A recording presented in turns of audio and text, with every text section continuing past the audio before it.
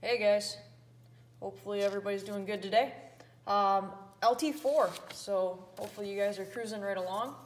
And LT4 has to deal with projectiles, projectile motion. I'm not going to put a date because I don't know when you're going to be getting into this. I'm guessing Friday or Monday, but I don't know. So LT4 says I can apply the independence, that's an important word here, so independence of X and Y components of motion to projectiles both on Earth and in space. So it goes back to that universal idea.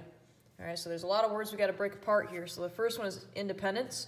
Think about what it means to be independent, right? You don't depend on something else, which means when we deal with X and Y, that is going to be horizontal and vertical motion, okay? Because there's usually an X and Y component that work together to create a curved path. We have to figure out what these projectiles are, and then we have to think about what would be different if gravity wasn't as we know it to be. All right, so kind of some loaded stuff here. So do some brainstorming first. Talk to Ms. Klein about what a projectile is or is not. So use your phone's power for good versus evil right now even, and maybe Google, or use your Chromebook. Google a projectile, come up with some examples, hit the pause button on me for a minute, and figure out what those are. All right, so hopefully what you figured out for a projectile is that it's an object moving through the air or space. It can't be something where, like a bowling ball rolling along the alley. That's not a projectile because it has that support force, that normal force pushing up on it. All right. Technically in the air, I know there's air drag, but we just kind of tend to ignore that. So it has to be something moving through the air. You guys are going to watch a Mythbusters clip today dealing with a bullet fired and a bullet dropped. So actually a bullet is an example of a projectile. Maybe a missile. Maybe a baseball. All right. Something like that. Could be a satellite if you have DirecTV or DishNet. That thing's rotating around the Earth at the exact same rate that we are to keep that satellite out there aimed above your house, essentially. All right, so that would be another example of a projectile. But for right now, to keep it in the simplest form, we look at projectiles and we talk about their trajectory as parabolic. And you guys have dealt with parabolas in math class. Okay, so hopefully we know what a parabola is, right? Something kind of like that. All right. But, whoops, you can't see that. Chicken scratch. But trajectory, just think of that as that's like the path. Okay, so like a parabolic path. And so how do we create that? And you will eventually do a simulation. I don't know if it'll be today or next class period, where you're going to play around with and actually see them work together. So for right now, you just have to have a little bit of trust and know that it is created because the X, which is the horizontal, so the X and Y components of motion work together. Okay, so you need them both to create it. Yet they don't depend on each other, but they're both there. All right, so let's look at just a horizontal component first. So we just call that the X component. Make sure you know that's left and right. Okay, so think on a graph, like the X-axis. And let's do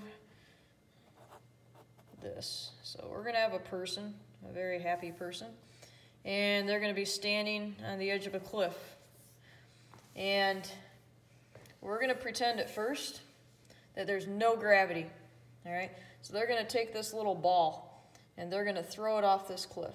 So let's just say this thing starts here. And then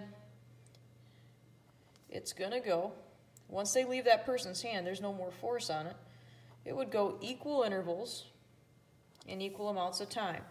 So this would be in a zero gravity environment. You throw a ball off a cliff, it just keeps going. It wouldn't go to the ground. The only thing that can bring something down is gravity. Gravity is the only thing that acts in the up and down the Y way. So once this goes, if we ignore air drag, it's going to keep right on going forever. So maybe this is after 1 second, 2 seconds, 3, 4, whatever. If you just drop a ball off a cliff, so let's just say we drop this thing. We know in that first second, so this is with gravity now. This is 0 gravity. Now we're going to have it with gravity. So we just drop a ball. It's only going to fall a little bit in that first second, maybe from there to there.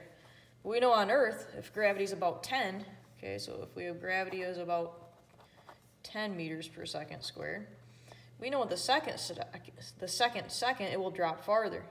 So maybe it comes down to here. And then the third one, it's going to drop farther yet. The fourth one, it would keep going, but I didn't plan very well, so I guess my dot would be down here. Hopefully what you're starting to see, if you drew this probably better than I did, is you kind of got half of a parabola here. Okay, this is creating that parabolic motion. So the x component, this part, means there's no horizontal acceleration. There's no horizontal, remember acceleration is a change in velocity or a change in speed. It doesn't do that because we are going to ignore air drag. We're going to ignore all types of friction. So therefore, once it leaves your hand, it's gone.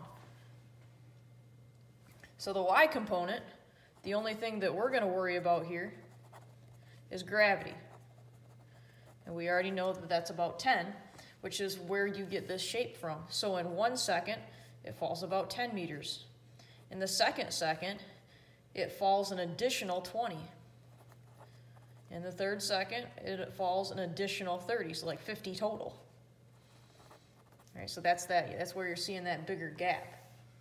Now, this is obviously just setting the stage for some fancy stuff.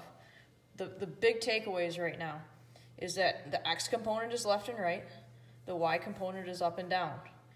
They both help to create that curve, that parabolic path, but they don't depend on each other. So what is about to happen is you're going to watch a Mythbusters. And what they are wondering is if you have a bullet, all right, so here's that does not look like a bullet. I don't know. You guys are used to me. But if you have a bullet, maybe it's a dart gun bullet, that might be better, and you shoot it. Okay, so we're going to fire it this way. At the exact same moment, somebody is going to drop one. They're just going to drop like a little dart gun bullet or something like that from the exact same height. So one is going to be fired. Okay, we know if a bullet gets fired, it's going to go this way. The other one is just going to be dropped from the same height at the exact same moment. Okay, so the exact same moment that this one leaves the barrel of the gun, this one is going to be dropped. So the question is, will a fired or dropped bullet hit the ground first? Okay, think about that. A lot of you hunt, so you would have to picture it being like a level shot out the window of a blind. So it couldn't be something like we're up in a tree blind and you're shooting down. That isn't going to work. But if you have a gun perfectly level, and that bullet's not going to hit a darn thing, and so you've got your buddy sitting next to you, when that bullet leaves your gun, he's going to drop or she's going to drop a bullet from that exact same height. Which one's going to hit the ground first? The fired bullet, the drop bullet, same time? What do you think? All right, and like take a stand on this. Don't be a wimp. Don't sit on the fence on this one. But Ms. Klein's going to show the video, and hopefully once you see the outcome, you can understand the Y part. Okay, you can see this X and Y component working together. All righty, have a good one, guys.